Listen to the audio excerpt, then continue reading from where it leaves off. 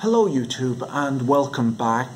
Today's video we're going to learn about multi-step binomial trees. Now if you haven't watched my other videos you probably should watch them first, because essentially they try to explain why we use binomial trees for pricing options and why they might make sense. So in the last two videos we looked at the portfolio approach and then the risk neutral approaches to building binomial trees, which were just two different approaches to really getting to the same point. And there were some very interesting theoretical ideas in there, but at the end of both videos I pointed out that the problem was that we were in still quite an unrealistic scenario where we were saying that we could price an option if we knew the two next steps in the price of the underlying. And of course the problem is that it's probably impossible to know the two next steps in anything, in particular when we're saying there's only two possible outcomes in a price over the next month period. So it was interesting, but we weren't really very realistic. So in today's video we have to find a way of making all of that theory kind of work out and seem more realistic. So what we're going to do now is we're going to build our risk neutral binomial tree and just add some additional steps to it. And adding more steps really just involves doing the same calculation a few more times. There's no really additional mathematics involved here. We're just building more steps to our tree, and as you'll see the formulas are all the same, but we end up with more possible outcomes, which will begin to make a little bit more sense and be more real world. So the two-step binomial tree, what we're going to do is we're going to build, firstly, we built a one-step binomial tree in our prior videos. We're going to now build a two-step binomial tree. And once you know how to build a two-step binomial tree, the theory is the same for building a three-step, four-step, five-step, and frankly as many steps as you want to binomial tree. So all you have to do is you do the same calculation for a two-step binomial tree, but this time we're going to do it 3 times instead of once, okay? And what you do is you calculate the value of the furthest over steps in the binomial tree. That gives you the u and d for the next binomial trees, and you just keep calculating them back till you get to the start of the tree, and that is the price of our derivative. So we're going to use the same formula we used before, which is the value of the derivative is the present value of the risk-neutral probability of an up move times the payout in an up scenario, plus the risk-neutral probability of a down move times the payout of the derivative in the down scenario, present valued. And so that's all we have to do, and we just have to do it for each step of the binomial tree. Now, one thing it's worth noting here is that when you see the formula up on the screen, the difference between this one and the last one is it says, e to the minus or t2 minus t1. What that really means is just that we have to divide up the time, the life of the derivative. So we'll say if it's a 1-month derivative and we're doing a two-step binomial tree, well, the time period for each step has to be half of a month. And the reason for that is that otherwise we'd be over-discounting the derivative. We'd be making a mistake in our present valuing. So essentially let's take a look at an example, and we will price a derivative. So we're going to use our binomial tree. It's able to value both puts and calls, and so for this example I think the last time we did calls, so this time we'll do a put. We're going to price an at-the-money European put with a strike of 20, and so it's at the money. That means that the underlying is also trading at 20. And we're going to use a two-step binomial tree where at each node the underlying is able to move either up or down 20%. The risk-free rate we're going to use is 5%, and so off we go. So the first step is simply to build the tree. So we, much like in the last video, we're just going to put in the information we have. So step 1, draw the tree. You can see the tree up there on the screen. And we write in all of the information we know. So we know that the underlying is at $20 right now, so we write that in. And we then know that it can go up by 20% or down by 20% at each step. So 20 times 1.2 gives us 24, so we write that in at the next step on the tree. And then 24 times 1.2 is 28.8. So we write that in at the very top, at the up node on the tree. Then let's calculate the down and the down node. So 20 times 0.8 gives us $16. So we write that at the down node. And then 16 times 0.8 gives us 12.8. So we write that in again. Now, for the middle node, we can call that either the up-down or the down-up node. You take 20 and you multiply it by 1.2 and then by 0.8, or you can multiply it by 0.8 and then by 1.2. Either way, you'll come to the same number, which is 19.2, and so that's the price of the underlying in the middle scenario. So we've now got, last time we just had 2 possible price outcomes, now we've got 3 possible price outcomes. So at expiration, the underlying can either be at 28.8, 19.2, or 12.8. So the next thing we have to do is put in what the derivative will be worth at expiration in each of those scenarios. So it's a put option, so it's worth more if the price of the underlying falls, and it's got a strike price of 20, which means it only takes on value if the underlying is below the price of 20. So in our up scenario, the underlying is at 28.8, and we have the right but not the obligation to sell at 20. You're not going to sell at 20 when you're able to sell at 28.8, so you would just allow that contract to expire worthless in that scenario. So in the FUU, the value of the derivative, or the payout of the derivative at the up node, is 0. Then in the middle scenario, the underlying is at 19.2, and you have the right but not the obligation to sell at 20, so obviously you'd happily sell at 20 when the underlying is at 19.2, and the right to sell at 20 would obviously be worth the difference between 20 and 19.2, which is 80 cents. So we write that in, FUD, or you can call that FDU if you want to, is worth 80 cents. And then finally, in the down scenario, the underlying is at 12.8. The strike price of the put option was $20, so 20 minus 12.8 gives us $7.20. So we write FDD, the value of the derivative at the down node, is worth $7.20. So that's all the information we need written into our binomial tree.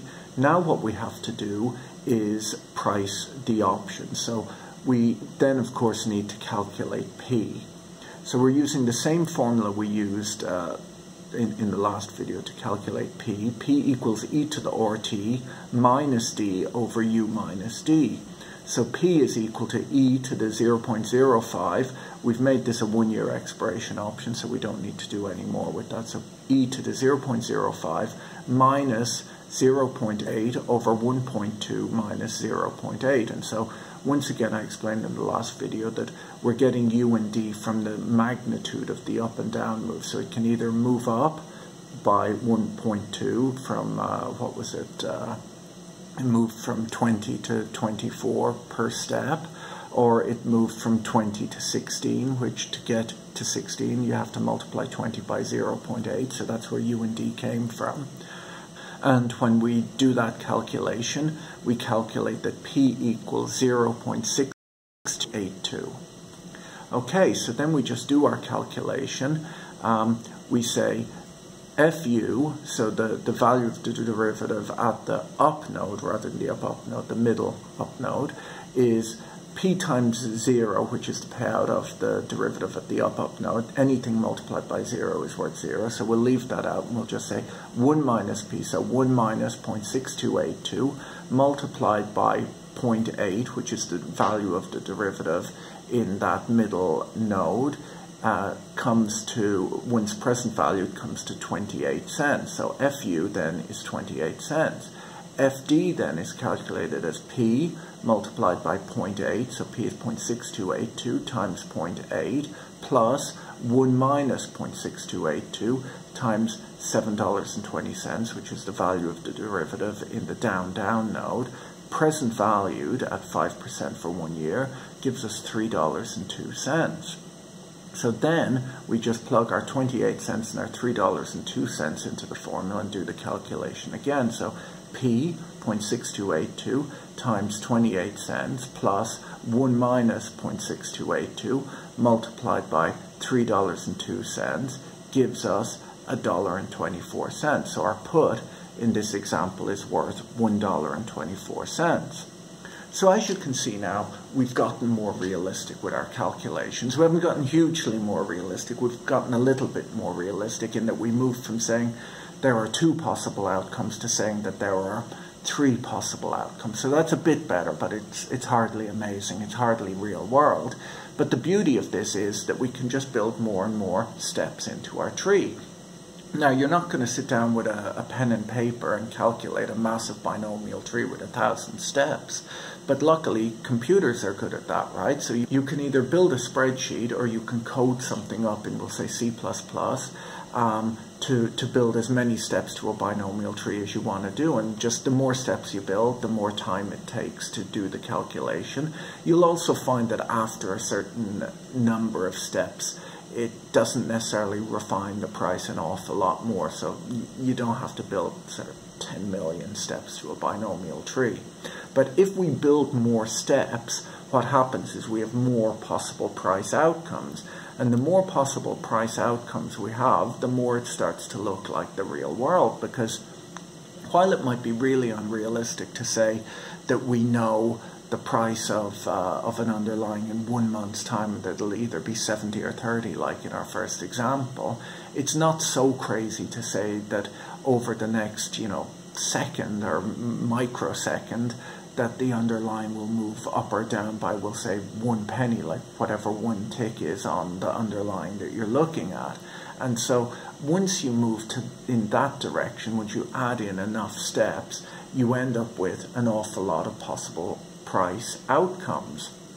And so as you can see up on the screen here now, this is a big binomial tree, and then you'll notice that there's only really one path that'll bring you to the left and right tails of that, to the down, down, down, down, down node, or the up, up, up, up, up node.